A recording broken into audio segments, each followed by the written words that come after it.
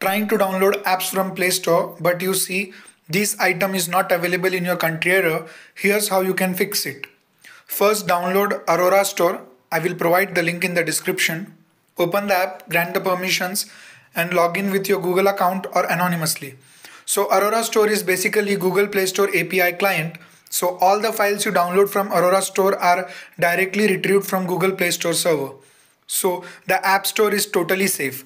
Once done, close the app, open Android settings, scroll down and click on Apps. Here click on menu option on the right top, other settings, default apps, scroll down and click on opening links. Here look for Google Play Store. Open it and disable open supported links. Similarly, check for Google TV and disable open supported links. Now move back and search for Aurora Store. Here click on add link and enable the options. Click add. Once done, close all the apps. Open the browser and search for the app that you wish to download. And here it is, you can install the app from Aurora Store.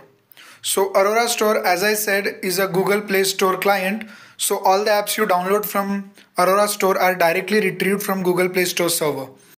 Why it is a better method as compared to other options is because it allows you to download any restricted app from any country, and that too from Play Store. And secondly, you don't need to use any proxy or download any APK file from unknown sources that can be risky.